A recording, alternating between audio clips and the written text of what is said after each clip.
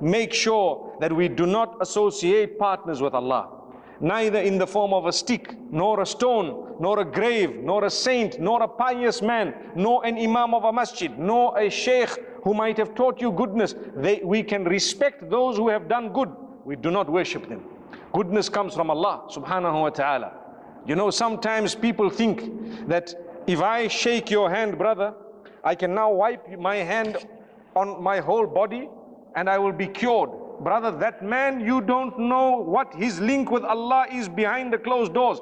Did Muhammad sallallahu alaihi wasallam tell you that you must shake someone's hand and then wipe that hand on your whole body to get cure from the pain that you have in your knees? No, he did not say that. If he did not say that, why should we do it? Better for you is to raise your hands. Ya Allah, cure me. I am sick. Ya Allah, I am ill. Cure me, grant me shifa. You are the owner of cure. وَإِذَا مَرِضْتُ فَهُوَ يَشْفِينَ. When I am sick, He is the one who will cure me. That dua is more powerful than having wiped your hands on your body 1,000 times after having touched somebody or something. May Allah subhanahu wa ta'ala grant us goodness.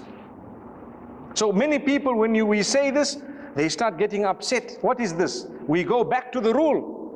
Do not insult Muhammad sallallahu alaihi wasallam. Some people insult him by creating cartoons. Some people insult him by creating videos. But Muslims insult him by adding or subtracting from what he brought. That is a bigger insult than any video or any cartoon. The reason is we are claiming to be Muslims. And he says, do not go beyond the limit. Subhanallah, we go beyond the limit. Sometimes some people, may Allah subhanahu wa ta'ala grant us all guidance, do not realize that Nabi sallallahu alayhi wa sallam, yes, he was the highest of the prophets, he was the best of creation. We don't deny that, but he said himself, do not worship me.